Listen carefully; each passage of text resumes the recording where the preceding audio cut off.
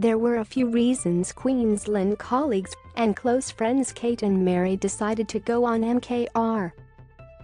Aside from being big foodies whose friendship began when they bonded over a meal in the lunchroom more than 10 years ago, it was their shared philosophy that life is short and you should make the most of it while you can that persuaded them to sign up.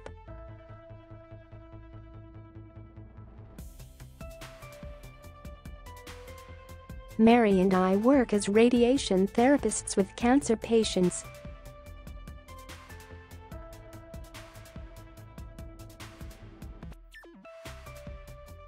I also spent quite a bit of time in hospital last year, and Mary worked through the pandemic, so we thought we'd give it a go.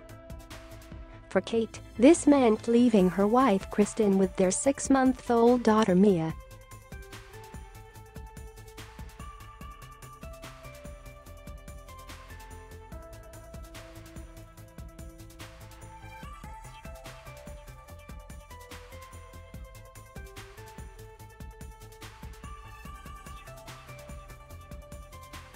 When Kate was pregnant with Mia, she was on mandated bed rest in hospital, allowed out of bed only to shower and use the bathroom. Believe it or not, it was one of the most interesting, life-affirming experiences I've ever had, she says. I knew that, if I didn't do it, the consequences could be really horrible. It was one of those tests in life, where you see what you're made of. Something changed me when I was lying in that bed.